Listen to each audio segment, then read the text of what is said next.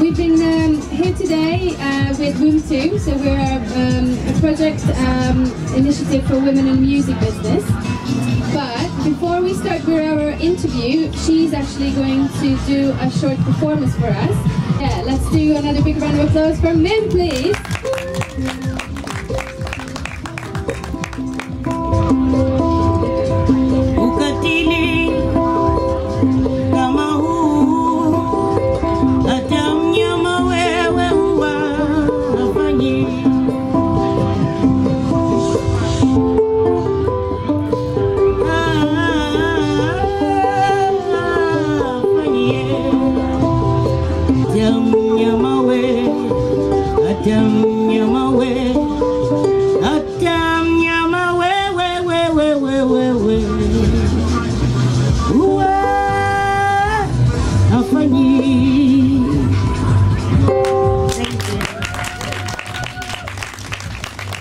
And I wanted to ask what the importance of you singing in my language connected to your roots was. Well, it's my native tongue, so the story is easily told when you're in your native heritage. You said once, what was once as a person of no art has become now an artist within 15 years. It's given me a depth of life I've never had before. Can you explain what you meant by this? Okay, so I used to be a metallurgist. I didn't come from the background of musical art. So once I have gone into the art, it's taught me the value of my culture, the languages, and what art is. And it's endless possibilities. So that's the depth that I'm talking about. It's endless. I would like to do a bit of opera singing.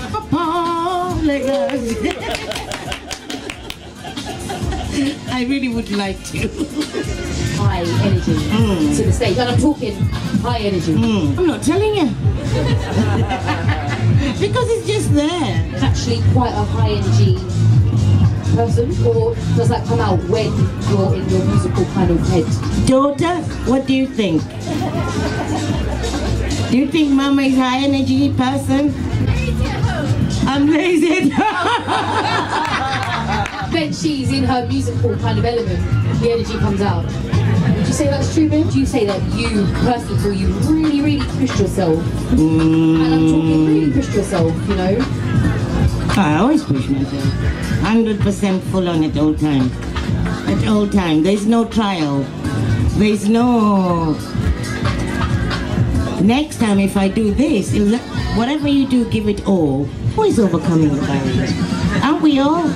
I mean, not even if it's not other people, I think, to be quite honest, other people are not that bad. I think the barriers within yourself are the worst ones. They're the ones that you should be questioning. I actually love traveling, and I love meeting new people, so... And I also feel certain amount, I mean, I do miss my children, but they're getting bigger now. She's my youngest, so now since she can talk the truth, she can start looking after herself from tomorrow. So that's been easier for me because my children are getting... Did you actually write songs when you were working as a metallurgist, or were you working as a metallurgist wanting to write songs? The first time this thing really came out alive for me, I went to my first festival at Walmart, 1999 or 2000, and I've never been to a festival, so I was just crying. And then one day a friend of mine says, Mim, you know, do you want to come and do like drum and bass improv? I went up there and I just smashed it. I was like, yeah, I can do it. 2 months later, I was like, ta-da, I'm off. Well, you know, people thought I was bonkers.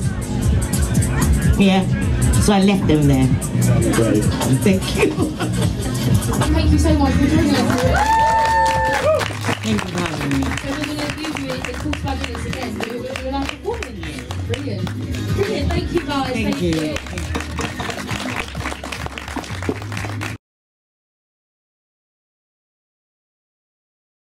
Let's make some noise for Mim Suleiman! Yes, sir! That's right.